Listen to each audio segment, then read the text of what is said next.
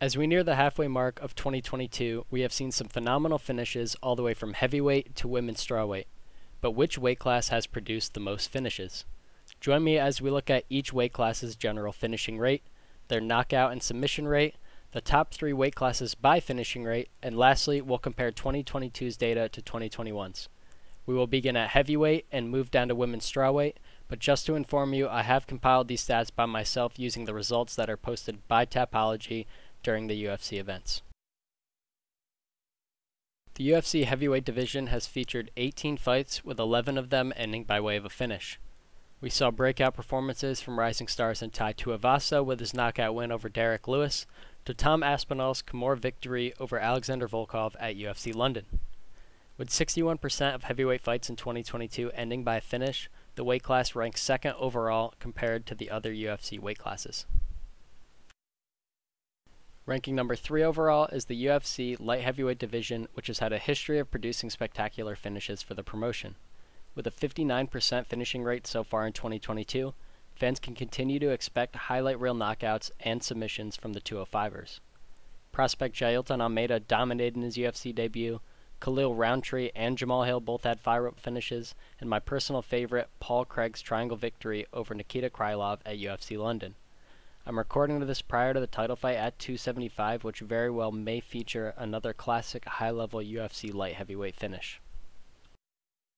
To my surprise, the middleweight division is a bit low, only having a 40% finishing rate in 20 fights.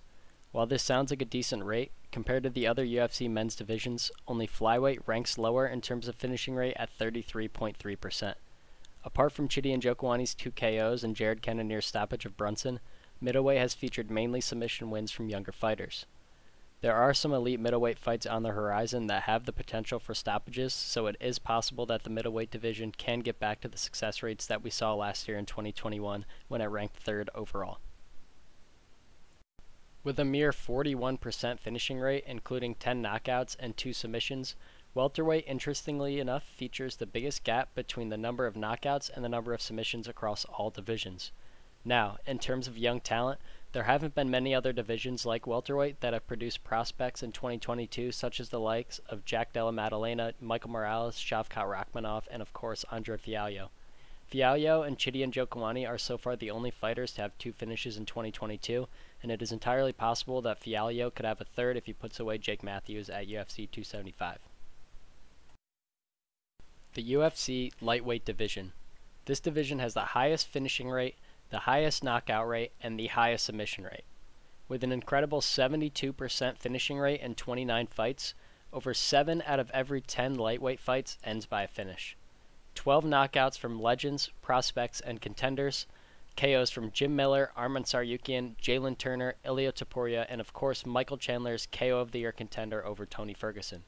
With 9 wins via sub, lightweight has produced equally as electric submission wins from rising stars such as Terrence McKinney and Paddy Pimblett, as well as the champion Charles Oliveira's finish of Justin Gaethje. A star-studded division full of finishers from early prelim fighters to the champion himself, who may be the most dangerous finisher in the history of the UFC. The men's UFC featherweight division gave us similar breakthrough wins from the likes of David Onama, Arnold Allen, Charles Jourdain, and fan favorite Chase Hooper.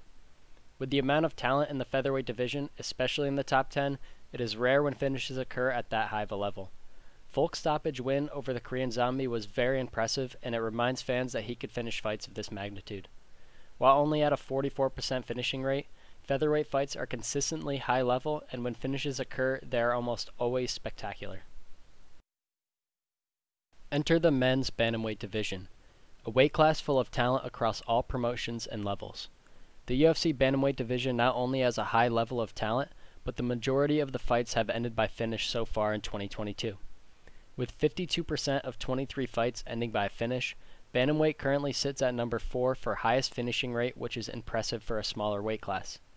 8 knockout victories, including Song Yadong's demolition of Marlon Moraes, and 4 submission wins from prospects such as Said Nurmagomedov and Kyler Phillips. While men's flyweight has never been known for its finishes, and the stats reflect that so far in 2022, flyweight has so much talent and the fights are always incredibly fast-paced and typically so close that they are worth a watch for the action. The first flyweight finish of the year saw underdog Malcolm Gordon earning a TKO victory by arm injury, which was rather anticlimactic, but was followed up by Mohamed Mokaev's spectacular flying knee into a submission win at UFC London. Action fighters such as Brandon Royval and Kai Kara-France have been successful weaponizing pressure and pace in this division, and Kai has even earned a title fight for the interim belt in a rematch against Brandon Moreno, which should be a great fight. Since there haven't been many finishes in some of the women's divisions this year, I've combined a few of them and I'll mention some of the highlights. Women's featherweight, 2 fights, no finishes, still no rankings, that is all. There have been 7 women's bantamweight fights this year, but only one has ended by a finish, which was Stephanie Egger's armbar win over Jessica Rose Clark. Women's bantamweight was once the glory division of the UFC. I believe strawweight has since taken over, but there are certainly big fights coming up, including the rematch between Nunes and Pena. Flyweight and strawweight have featured the most women's fights in the UFC so far, with 17 at flyweight and 14 at strawweight. Women's flyweight ranks number 1 in overall finishing rate, knockout rate, and submission rate compared to the other women's divisions. Women's flyweight actually has a higher finishing rate than the men's flyweight and middleweight divisions. Molly McCann's spinning elbow knockout blew the roof off of the O2 Arena in London, and flyweight prospects Miranda Maverick, Alexa Grasso, and Erin Blanchfield all won by submission. Women's strawweight may be the most talent-rich division in all of women's MMA. As shown by how many times the belt has changed hands within the last few years, strawweight fights are always competitive time in and time out. Strawweight has held a finishing rate of 29%, and 3/4 of the finishes have been submissions. Jessica Andrade definitely has the top finish in her division in my opinion when she submitted Amanda Lemos with a rare standing arm triangle. Of course, we need to account for catchweight fights as well, as there have been 4 of them this year, all of which have been men's fights. 3 out of 4 catchweight fights have ended by a finish, and while that technically would be the highest finishing rate on our list, there aren't enough fights to fairly put catchweight in our top 3. All of the finishes were great, but Islam Makhachev's dominant round 1 TKO over Bobby Green stood out the most to me. Here are the top 3 divisions in the UFC by finishing rate at almost the halfway point of 2022. Naturally, this will change, but I thought that it would be interesting to see where we are at the halfway mark and compare this to 2021's total data. First, we see the premier division of the UFC, the lightweight division, taking a commanding lead in finishing rate at the start of the year. Heavyweight and light heavyweight typically produce more finishes, so it is understandable to see them at 2 and 3, but the fact that the lightweight division has so many stars and the fights deliver more often than not, we as fans should appreciate how these 155ers have been performing as of late. So I'm not going to spend too much time talking about this chart that I've made here, so please pause the video if you would like, but I will discuss the totals at the bottom of the image. There have been 220 UFC fights as we head into UFC 275 on June 11th. 105 fights have ended by either a knockout or submission, meaning the UFC has had an overall finishing rate of 47.8%. Regarding finishes, there have been more knockouts than submissions so far, with there having been 59 knockouts to 46 submissions, and of course 1 DQ. More than a quarter of all UFC fights this year have ended by a knockout, and that is a trend that I'm sure the UFC brass would love to see continue. In the final segment of the video, we'll compare our current stats to last year's totals.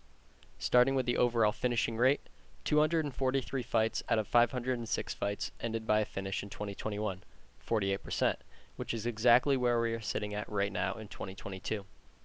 2021 was the year of the KO, as more than a third of all fights ended by a knockout, which is a phenomenal stat to have for the promotion. Taking a look at the top 3 weight classes by finishing rate in 2021, heavyweight took the top spot with a 62% finishing rate, lightweights performed last year as well, taking the number 2 spot, and middleweight was actually third with 55% of fights ending by a finish. Middleweight is currently only at a 40% finishing rate and would need a ton of finishes in the final half of the year in order to get back into the top 3. With some phenomenal fights coming up soon and many unannounced bangers in the works, the UFC matchmakers have been on fire lately, and I'm sure that they will continue to produce some great fights. These kinds of stat-driven MMA videos will be the primary focus of the content on my channel. I've been posting stats on my Twitter at crispy_MMA, such as the records of each country in the UFC, what the record is for short notice fighters and fighters who miss weight, and many other cool stats like these. This channel gives me another outlet for posting these stats, and down the line I might dabble into other kinds of more entertainment-based content.